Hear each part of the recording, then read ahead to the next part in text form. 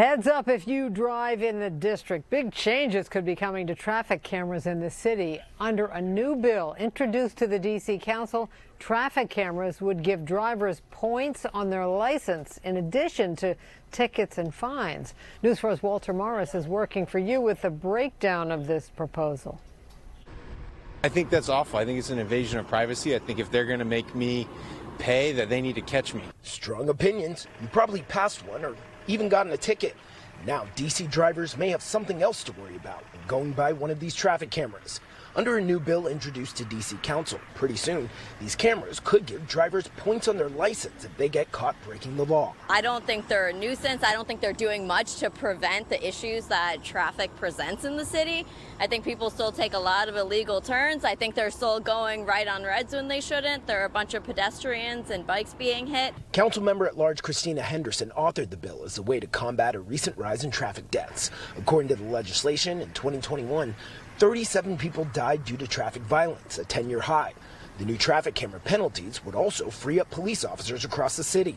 In a statement, Henderson saying, "This legislation would set the district on a path to be a leader in traffic enforcement systems. We must use and hone all available tools to meet this crisis." I think it definitely has the potential to work. As a biker in the city, it can be really scary just right beside another car, feeling like they can do whatever or go as fast as they want.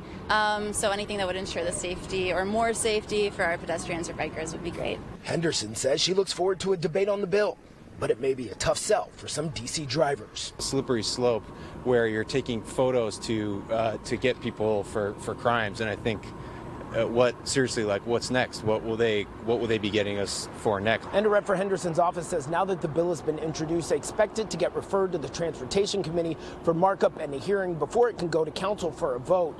No hearing date has been set. In Northwest, Walter Morris, News 4. And there's more news for D.C. drivers. Tomorrow, the D.C. Council will consider a bill that would ban drivers from making right turns on red lights. Councilmember Mary Che is proposing the Safer Streets Amendment Act. The goal, she says, is to keep bicyclists safe. The bill would also implement the so-called Idaho Stop, which allows bikes and scooters to treat red lights as stop signs and stop signs as yield signs. This would allow cyclists to get ahead of traffic. Currently, cyclists must follow the same rules as vehicles.